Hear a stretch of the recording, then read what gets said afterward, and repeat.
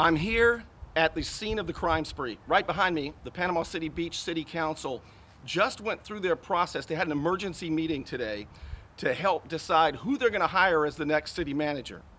And it was a major surprise. Chief Drew Whitman, Police Chief Drew Whitman is their top candidate.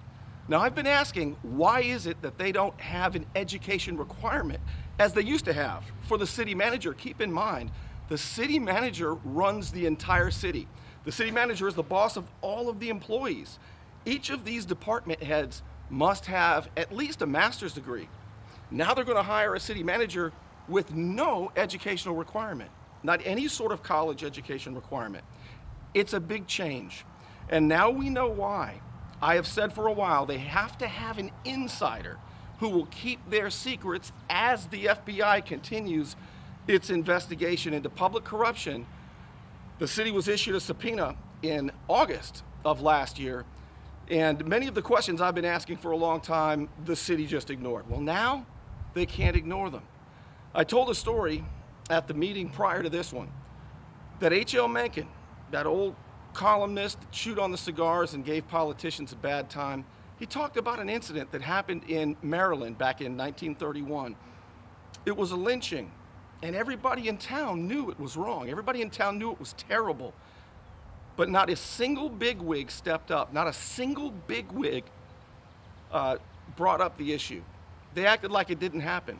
Well, it's very similar to this city, except one man did step up, one bigwig. Tony O'Rourke, the city manager who was fired about a month ago, just the day after he submitted a whistleblower complaint in which he named names and made recommendations in a memo that the city still will not release. Now, they cite a statutory exemption that says if any employees are under an investigation by the city, that they don't have to give those documents up. They're right, there is that exemption. But the city is showing that it is not transparent. The city is demanding $50,000 for 29,000 documents. All the news media outlets want those documents. These are the communication documents between the council members and department heads and some of the big contractors that get all the big contracts to include Derwin White at GAC.